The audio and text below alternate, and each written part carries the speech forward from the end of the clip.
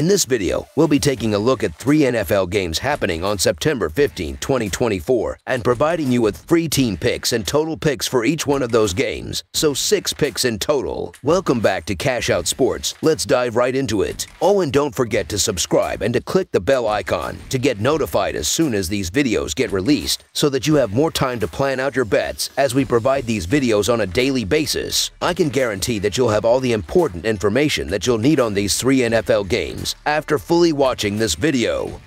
One more thing before we start. If you would like to gain access to our best exclusive sports picks to take your journey to the next level, then check out our Patreon in the link down below, where we offer our best single picks, parlay picks, and much more. Now let's get started.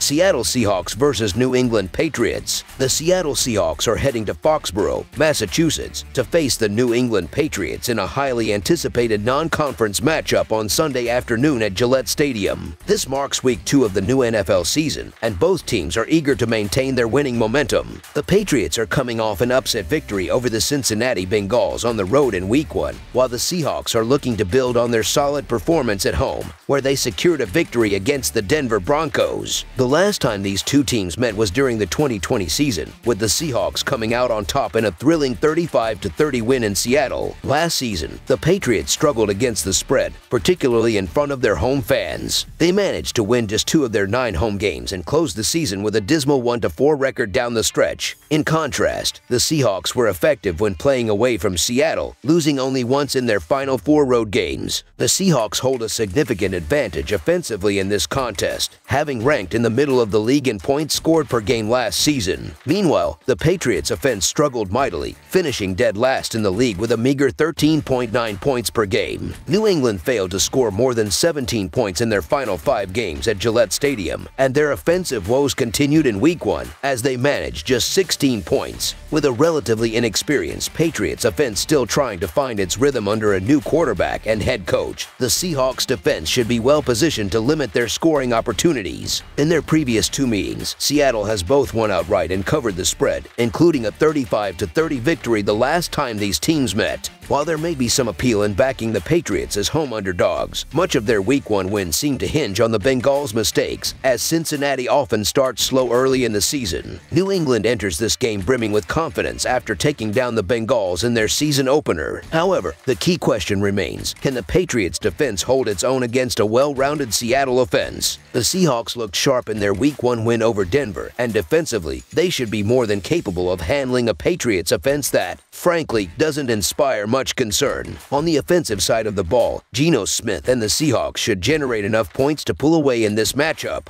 Given the experience and cohesion of Seattle's offense, combined with the Patriots' lingering issues, I anticipate that the Seahawks will return to form here, showing the Patriots team we've been expecting to see. The Seattle Seahawks to win and cover the spread as favorites is our full game side pick.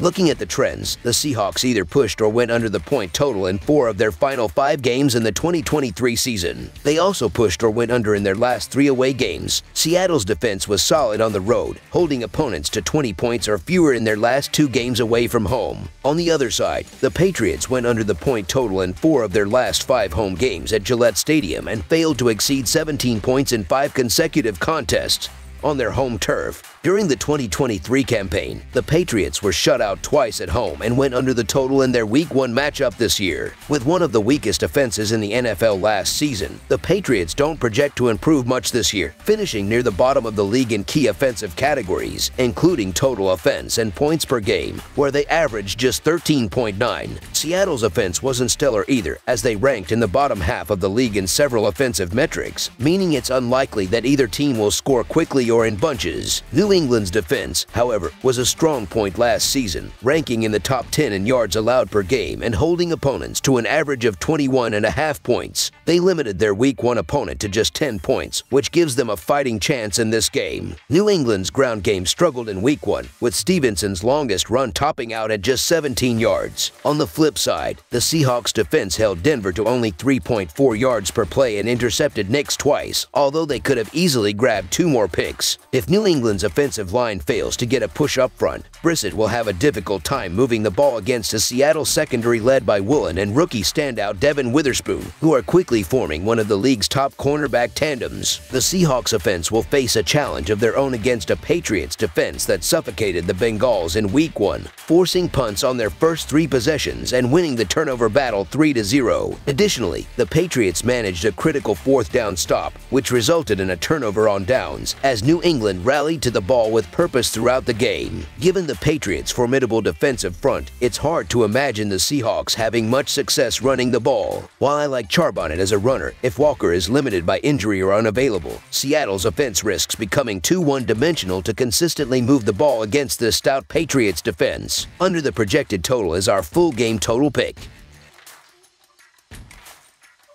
Cleveland Browns versus Jacksonville Jaguars. As we head into the weekend, there's plenty of NFL action to get excited about, particularly in Week 2, where we'll be focusing on a matchup between 2 teams eager to find their footing after disappointing Week 1 losses. The Cleveland Browns will take on the Jacksonville Jaguars, with both squads looking to bounce back and gain some momentum. After early season stumbles, this game holds significant implications for their respective trajectories. At this point, it's becoming increasingly clear to any football fan or better paying attention that the Deshaun Watson experiment in Cleveland is falling flat. Some might have given Watson the benefit of the doubt in 2022, attributing his poor play to rust after missing over a year due to injury, but his performance last season, even when fully healthy, left much to be desired. In a desperate attempt to rejuvenate their offense, the Browns brought in former Buffalo Bills offensive coordinator Ken Dorsey during the offseason. However, instead of seeing any signs of improvement, Watson's play in Week 1 was arguably the worst it's ever been since he put on a Browns uniform. He failed to complete a single pass longer than 15 yards down the field, threw 2 costly interceptions, and posted a dismal 51.1 QBR in a humiliating loss to the Dallas Cowboys. Adding to the struggles, Watson faced relentless pressure, a situation that could worsen if Cleveland enters this game without 2 key offensive linemen.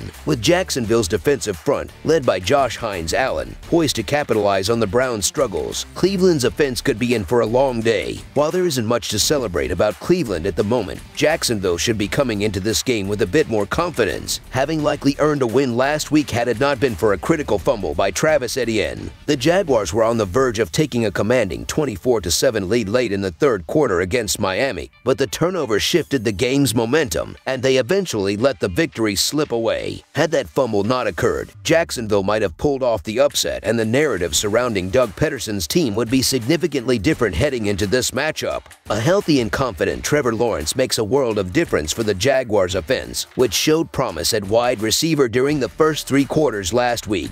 Historically, teams that blow double-digit leads in Week 1 tend to bounce back well in Week 2, and Jacksonville will look to follow that trend. Neither team delivered the Week 1 performance they hoped for, but Jacksonville enters this game with far more to build upon. The Jaguars played solid football for most of their game against Miami but faltered late, unable to maintain consistency in the final stretch. If they can replicate their early game form for a full 60 minutes, they should be in a strong position. On the other hand, Cleveland's Week 1 performance was disastrous from start to finish. They were blown out at home, a venue where they went 8-1 last season, raising serious concerns. Injuries are piling up for Cleveland on both sides of the ball, and they're now hitting the road after an offense that could barely move the chains in their own stadium. Cleveland's offensive struggles were glaring last week, with turnovers and poor execution stalling their drives. Jacksonville's defense, which held its own against a potent Miami offense, should be able to exploit Cleveland's deficiencies. The Browns' passing game is nowhere near the level of Miami's, and with Jacksonville proving they can be effective against the run, it's hard to see how Cleveland can generate much offense. The Jaguars, by contrast, were efficient on the ground in Week 1, which doesn't bode well for a Cleveland defense that struggled in that area last week. If Jacksonville can establish their ground game again, their offense should remain steady. Every year, there seems to be optimism around the Cleveland Browns, but more often than not, that optimism is misplaced. Cleveland has a poor track record as underdogs, going 5-8-1 against the spread in their last 14 games in that role, and 3-5-1 against the spread when underdogs by 3 or more points. Deshaun Watson looks more like a backup than a franchise quarterback at this point, and unless their offense starts clicking, Cleveland will continue to struggle. Meanwhile, the Jaguars played well enough to win in Miami last week and likely would have if it weren't for that costly Etienne fumble near the goal line.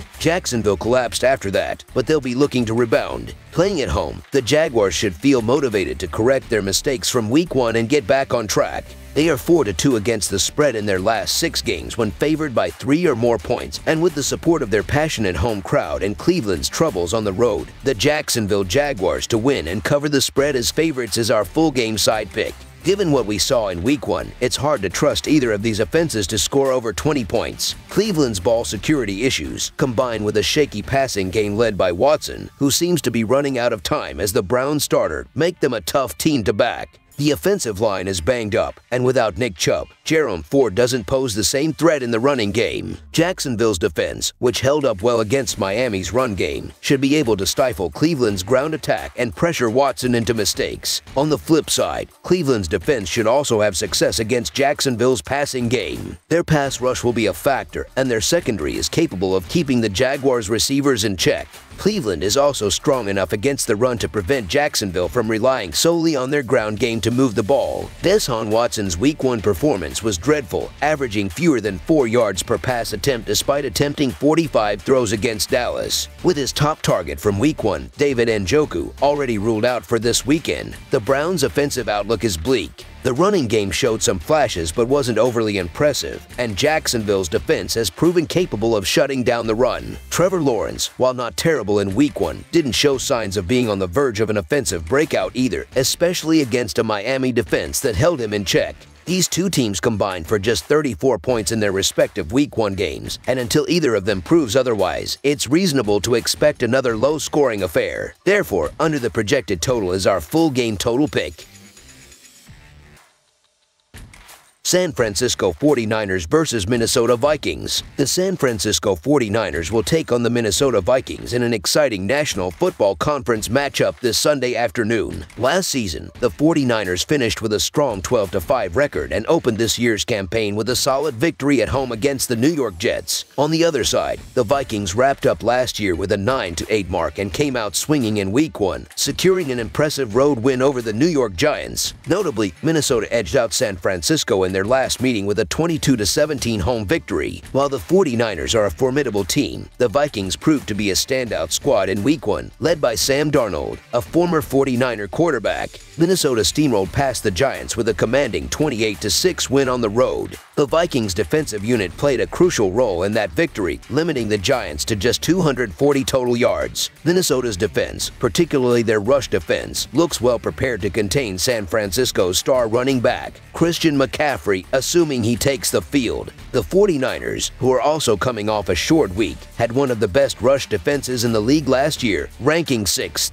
They demonstrated their defensive prowess once again in Week 1, holding the Giants to a mere 74 rushing yards, with an average of 3.5 yards per carry. The Vikings' recent success against San Francisco, including last season's 22-17 win, suggests that this matchup will be a hard-fought contest. Returning to the venue that once spelled trouble during his early career with the Jets, Sam Darnold seemed to be on a personal mission for redemption in his Vikings debut. Darnold connected with wide receivers Justin Jefferson and Jalen Nailor for touchdown passes, and he tied a franchise record by completing 12 consecutive passes to open the game, a feat achieved by none other than Vikings legend Fran Tarkenton. San Francisco has struggled historically when playing in Minnesota, losing their last 7 road games against the Vikings. Darnold benefited from a favorable game environment thanks to the Vikings' stout defense. Even though Minnesota will face a much tougher defensive unit in the 49ers, they are expected to keep the game close enough. So the Minnesota Vikings to cover the spread as underdogs are full game side pick.